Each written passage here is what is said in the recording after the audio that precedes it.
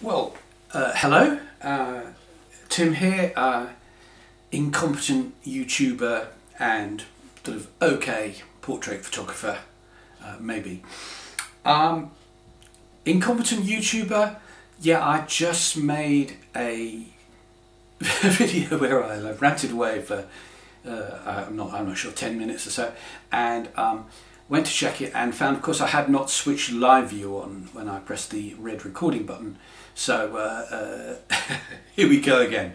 I talked about my latest purchase, the Sekonic L-478, last time round in the blank video. So I've kind of remember what I said about that. So let's start with that one, shall we?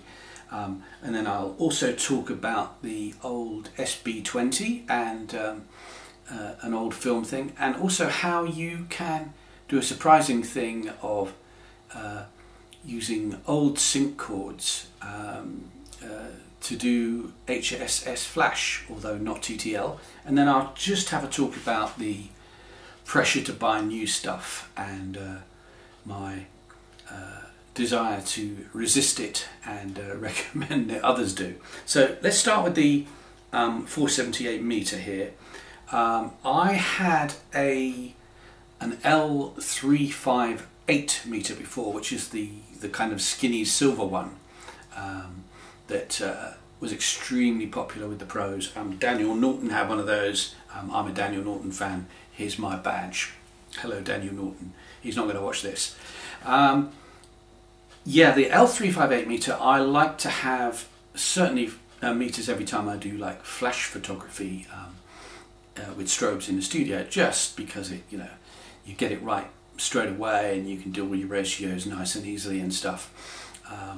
You don't have to have it. You can use the back of the camera and your histogram and things, but it's good. I went to a shoot and didn't use a meter on the recommendation of the pro running the shoot, and I fucked up and I had some underexposed pics, which I was luckily able to rescue. But I shall be taking this nice new easy to read meter next time. So why did I get this one and sell on my 358, which was perfectly good? Reason is my eyesight ain't what it used to be. There's some very tiny numbers on that on the old thing, the ISO and various other things. I was like squinting at those, reaching for powerful reading glasses to see, and these things are now just about affordable. So I thought I'll get one of these and sell and go against it. So I've got this. It's got a nice big. I haven't got this fancy focus, so I can't bring it close and show you. But nice big sort of camera phone style bright display. Everything's super easy to do on it, and it's just good for an old man like me with crappy eyesight. And there you go. So that's the 478. It's just more convenience, and I like it. Let's get rid of that.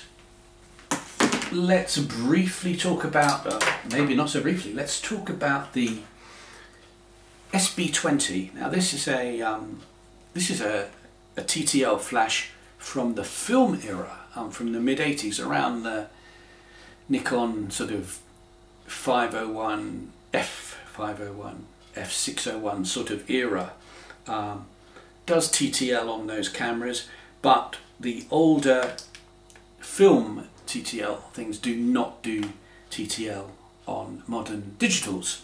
So if you pop this on a D3 or a D4, D whatever, it is don't you put it in the TTL setting, you'll just get an error. It won't work. There are three settings. The little slider switch here: manual, auto, and TTL. Now, manual focus, this thing's got like a 5-stop range of full power to 1/16. That sort of explains itself here. You've got a little distance calculator scale on here, so you can kind of work out in manual what you're going to do if you know how to do that kind of stuff, which I won't explain here, but but you've got a 5-stop manual flash here. But you can also use the auto setting here, which I think is the middle setting, and there you can set aperture, set ISO, and sort of shoot within the range it recommends, and it will give you auto. And it's obviously not doing that from TTL, because it doesn't TTL connect with a modern digital like it used to on the film camera. But what it has got is it has its own little light reader here, so it's using that. So it's not going to be as accurate as your TTL stuff, but you can put your modern digital Nikon in manual, put this on there, put it in auto, follow their settings, and actually get auto flash, which isn't necessarily going to be tremendously accurate, but it will be. It does work, and that's quite a surprise. Yeah, so I'll just say that this is a really nicely made thing. You know, the stuff you see today that costs vastly more, you can't imagine it surviving like this sort of super well made kit from the 80s. Nikon flash is particularly well known for being beautifully built, and this thing still works absolutely fine. There you go, some flashes. Let's rack it up full power and see. Oh, no, this is one of these things where I just need to see a bit closer what I'm doing. Aha! Yes, here we go. Full power flash. Pow. It works. That's good. Okay, so that's that little flash chatted about. And now the weird thing about doing HSS.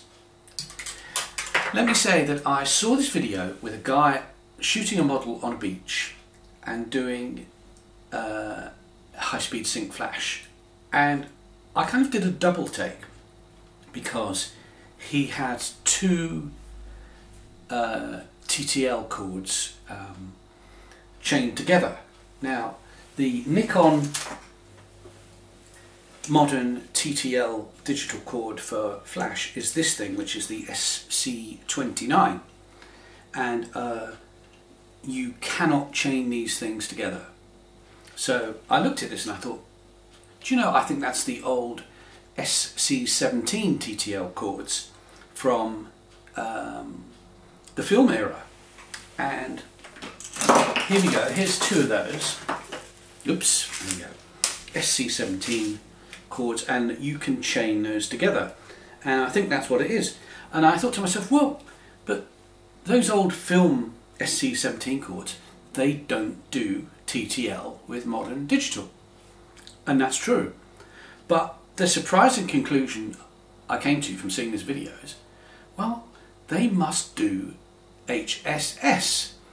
And I tested it, and they do. So if you put your camera in manual mode and then set the shutter speed in HSS and put the crucial thing is it won't do it with like these flashes, but if you put in like an SB-800 or SB-900 on a pair of chained SC-17s and set the camera to HSS, yes, they will actually do it. You surprised the hell out of me.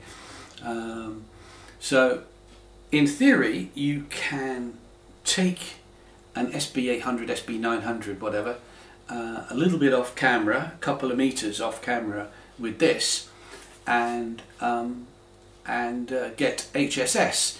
Now you're probably not going to kill the sun in a bright lighting situation with a single flash, but what you can do is utilize the shutter speed to give you a nice sharp eye and you know, a more open aperture, and get a little bit of fill-in HSS with that high shutter speed. So there you go, that's a thing I didn't know before, but realised from seeing this video.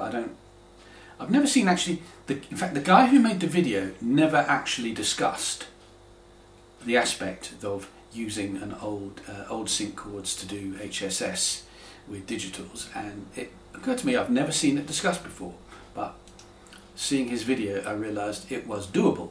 So let's end there, and we'll end this topic there, and then I'll just talk about the modern camera industry. Here we go. So here's one of my cameras I've got. But this one is a 2008 D3X. Now, all the kind of modern YouTubers are going to tell you that you need a fancy camera with a tremendous eye-finding ability and tremendous tracking ability and a huge number of frames a second and all that kind of stuff. Well, maybe in some applications you do, but if you're just a kind of average photographer like me that likes to shoot people and portraits and things, or landscapes, you don't need all that modern stuff that they're trying to sell you for thousands of quid. Let me see, the new Nikon Z9 that everybody's raving about. A fabulous thing, 45 megapixel sensor, huge number of frames a second, so the eye finding and tracking. You know, are you telling me that you, as a portrait photographer, can't place a focus point on someone's eye and press the button? Clearly you can. Imagine back in the 80s, Steve McCurry and his famous Afghan girl picture. Probably the most famous, one of the most famous portraits people talk about. Now that was taken on a, I don't know, a Nikon FE, Nikon F2, something along those lines, Nikon F3 perhaps, with a manual focus, Nikon 105 f2.5 AI, AIS, maybe even a non-AI lens, who knows. He got the little split screen prism in the middle of the viewfinder. He put it on the eye, he matched up the two parts of the prism, reframed, and took his world famous portrait. Now if that could be done back then by a competent photographer, you know, something like this from 2008 with several focus points that you can put on the eye and it will instantly jump onto them. I mean, that's sort of like you know, luxury assistance. You know, it's enough to do the job, enough to do a great job. And so, you know, do you need a $5,500 Z9? Do you need a $7,000-8,000 Sony A1? Do you need a $3,500 Canon R5 or R6? Do you need a $2,000 Nikon Z6 II? Well, nice things to have maybe, but here we go. This camera, which is a 24 megapixel multiple auto-focusing camera with admittedly rather poor ISO capability, but you know, if you're taking portraits, then this or an original D3, a Canon 5D Mark II perhaps, a 6D or something like that, they will take extremely nice portraits. You know, I mean, this thing, I think this cost me 650 quid UK when I got this. I mean, compare that with a $5,500 Nikon Z9. Well, would I like a $5,500 Nikon Z9? Yeah, I would. Am I going to pay that to take portraits? Do I need to pay that to take portraits? I think not. So that's really my theme here, that we now live in a world, it's almost like being in the Matrix. You're kind of surrounded 24/7 advertising come in, you put in a YouTube video, you know, the adverts instantly come up, interrupt, get in your face. Everywhere you look, TV, you want to watch, I was watching the Tour de France, you know, the adverts come on every few minutes, throwing stuff in your face. Everywhere you go, they are trying to control your mind and make you throw away your existing capital and pay their money to replace it with new capital. And you don't need to do that. You can just say, no, I'm in control of my photographic equipment, and you know, I don't need a camera that finds the eye for me and virtually wipes my arse and makes tea and you know, takes away all the processes of photography from me and kind of makes me into a kind of like a dumb dependent. So I'm getting a bit carried away here, aren't I? If you've been subscribing, you subscribed to my channel recently, that's very kind of you. I don't ask people to do it, and I don't make videos very often, so that's good of you, and that's great. And I usually answer any queries that I have, so you ask something, I will do my best to reply and answer. Shall we call that a day? Yes, I think we will. Cheerio.